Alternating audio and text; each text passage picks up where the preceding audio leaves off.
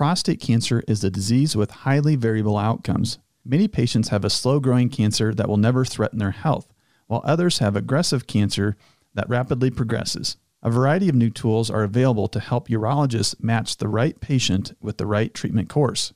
From cutting-edge tests exposing the molecular basis of these cancers to imaging techniques that can allow precise targeting of cancers. A urologist that understands the use and limitations of these tools is critical to get the best outcomes. We have a very special guest joining us today. The opening statement read here today was actually taken from our guest's personal statement, and he continues to remain committed to it as he remains on the forefront of prostate cancer care in the 21st century. Welcome our guest today, Dr. Chris Barbieri, urologist from Weill Cornell Medicine. The show today is brought to you by our sponsor, the Prostate Health Academy. The Prostate Health Academy is launching soon, and this is exciting news. The Academy will be an essential community for individuals wanting to learn more about prostate conditions, connect with like-minded individuals, and improve their overall health. So the big question is this: how can men and those who care for them better educate themselves regarding prostate health, the conditions that affect the prostate, and the latest technology in managing these conditions? That is the question, and this podcast will provide the answers. On a weekly basis, we will be chatting with experts, innovators, and leaders in the field of urology, sharing useful information with the general public to improve their lives and increase their overall health. My name is Dr. Garrett Pullman, and welcome to the Prostate Health Podcast.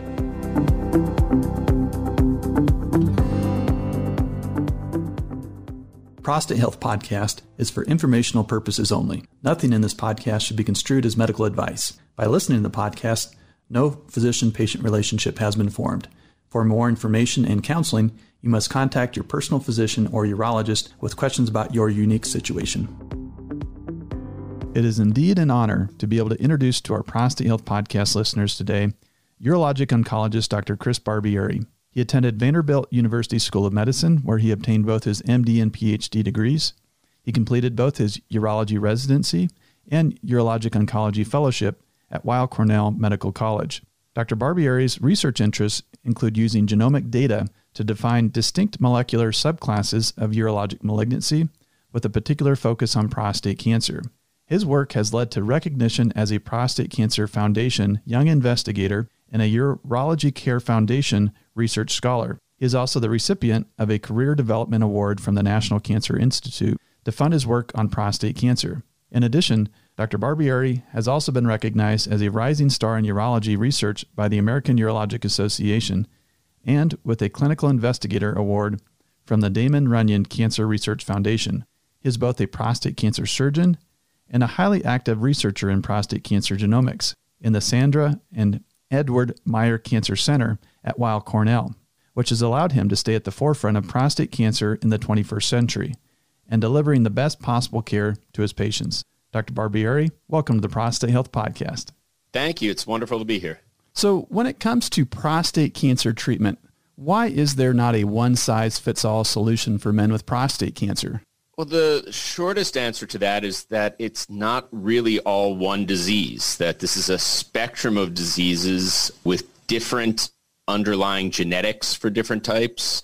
That leads to different biological behavior, and that leads to very variable behavior clinically in terms of how some patients do well and how some patients do poorly. So what are some of the initial factors that we are able to look at in distinguishing between men with low-risk prostate cancer, a scenario where maybe they may be a candidate for surveillance, versus more higher risk disease?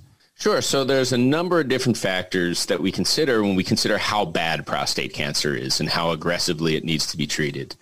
So among the most important things is the grade of the cancer, which essentially is how abnormal things look under the microscope to the pathologist. That's often represented as the Gleason score, and patients will hear that term a lot. The amount of cancer that's found on the biopsies, as patients who have undergone a biopsy know, urologists will take many shots into their prostate. They can find that the entire prostate is filled with this cancer. They could find that just one of those needles hit any cancer whatsoever. So that can be a very wide variation in the amount of cancer that's there. a patient's absolute PSA level correlates roughly to the total amount of cancer that's present. And then where the cancer is found. When we do imaging tests, can we find that the cancer looks like it's left the prostate or is completely confined to the prostate? Are some of the very initial things we look at, the sort of basic clinical parameters. In addition, there's becoming available more advanced testing like MRI of the prostate that can show us where the cancers are, and more advanced tests like genomic tests that can kind of give us a little more insight to the biological character of those cancers. Well, you kind of alluded to this a little bit in terms of maybe some men that may kind of fall into more of a gray area. And, in terms of how are we, really able to better guide these patients in determining which cancers that might be a little bit more aggressive versus those that might be a little less aggressive? So a key feature of prostate cancer is that many, if not most men, will die with the disease and not of the disease. So aggressive can be a relative term, first of all, based on the life expectancy of a patient. Secondly, so once you've sort of gotten a sense of the patient's life expectancy and how much attention you need to pay to this cancer, the tiebreakers you can use to understand how aggressive are the factors I described, but also things like advanced imaging and things like genomic testing that can really provide a little more insight into the biological character of those cancers and how they're more likely to act aggressively or indolently. Well, that's perfect. And, so I think at this point, with genomic testing, I think, I'd really love to dive in a bit deeper and focus in on genomics in today's podcast. And I think there can be some confusion among the general public when they begin hearing it not only about genomic testing and prostate cancer, but also genetic testing and prostate cancer. Could you explain what is the difference between genomic testing and genetic testing for prostate cancer? Yeah, that's a fantastic question. And you're right. There can be a lot of confusion among the public about what those two things mean, and even confusion among urologists and other doctors as well. So I think the key features or the key words to understand are the ideas of germline genetics and somatic genomics. So germline genetics refers to mutations that you can get from your parents and that you can pass on to your kids, basically. There are those hereditary mutations that can be associated with prostate and other cancers. And that's typically what we're looking for when we talk about genetic testing, those kind of familial traits that can be passed down through generations that are present in every cell in a man's body, basically. Somatic testing, or testing of the tumor tissue, which is more often called genomic testing, is looking at the things that are just happening in the cancer. So they're not things that can be passed down to your kids. They're not things that you get from your parents. They're things that arise in that cancer. And both of those levels of testing can provide additional information in terms of insight into how a cancer might behave.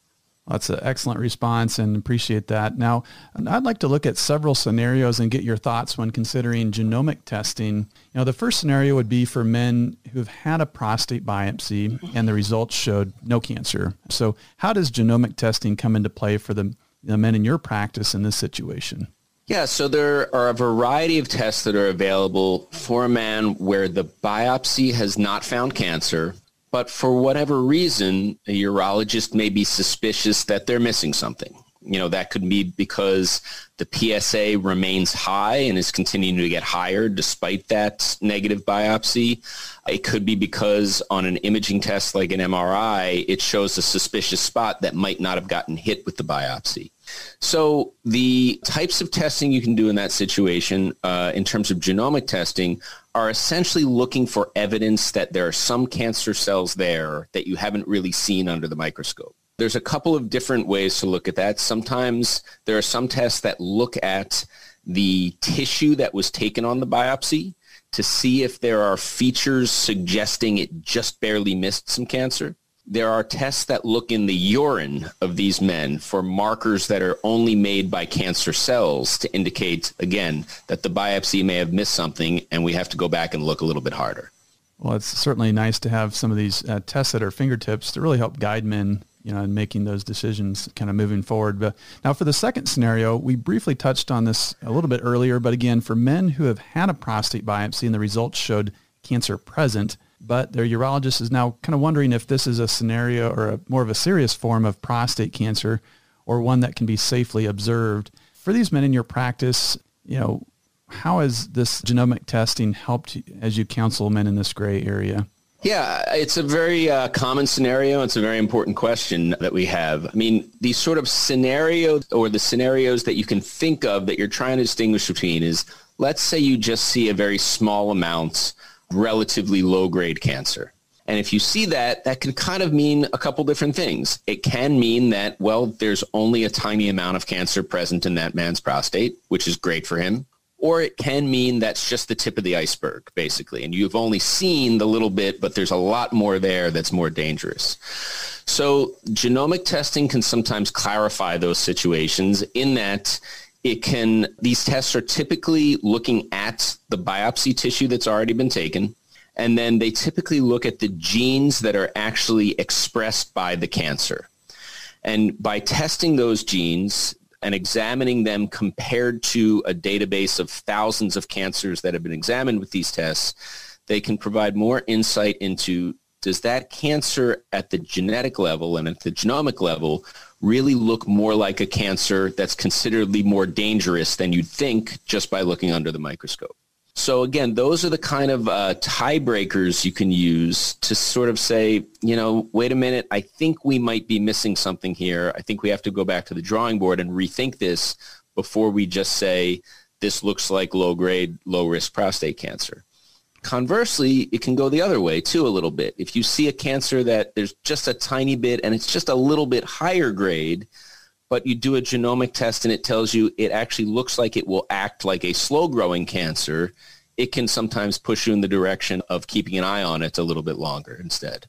Now, have you found, any particular various genomic tests that you found helpful for you in this situation, or kind of a variety of tests that you'll like to use in this situation? Yeah, I think most urologists, will gravitate toward one that becomes their favorite. I don't advocate particularly for any one genomic test or one company. There are multiple out there. Oncotype is one test that's very commonly used. Prolaris, by Myriad is another test that's very commonly used. Decipher Biopsy, which is made by GenomeDx, which is subsequently turned into Decipher Biosciences, another test that's very commonly used. They all have pretty good performance characteristics. They all are pretty reliable. So my advice to both patients and urologists is figure out which test you like for whatever reason and, get comfortable with which one you like to use and sort of stick with it. And that way you get a sense of how it works in your hands for your patients. And if a urologist is comfortable with one, there's no really compelling evidence that means another one should be better, basically.